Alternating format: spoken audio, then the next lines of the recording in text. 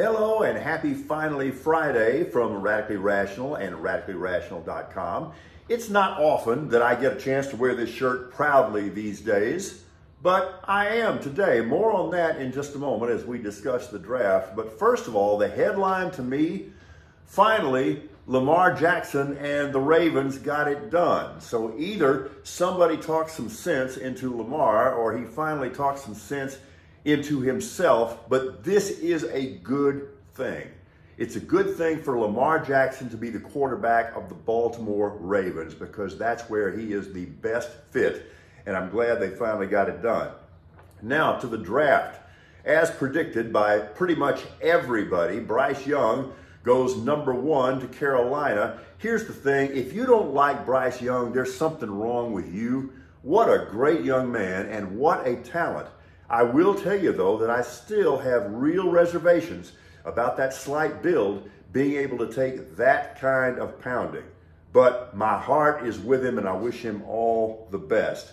Now, the Texans, how about this? They get the number 2 and the number 3 overall selections. Will Anderson, the edge rusher from Alabama, in my estimation, is about as can't-miss a player as there is in that entire draft. And what's not to like about C.J. Stroud? Seriously, he checks all the boxes. He could be the answer there, and he's going to have some time to get brought along slowly by Case Keenum. A really nice job by your Houston Texans. I like it. Now, it was not sexy, but it was absolutely the right move. What are you talking about, Coach? I'm talking about the Cowboys. That team's one glaring weakness is an inability to stop the run, and now enter former Michigan run plugger Mazi Smith. That's going to go a long way toward fixing that problem. Thumbs up on that one. But now the Cowboys and everybody else in the NFC East have another problem, or a pair of problems. Hokey smokes, Bullwinkle. The Eagles get both of those Georgia Bulldog defensive studs, defensive tackle Jalen Carter, and Uber OLB Nolan Smith.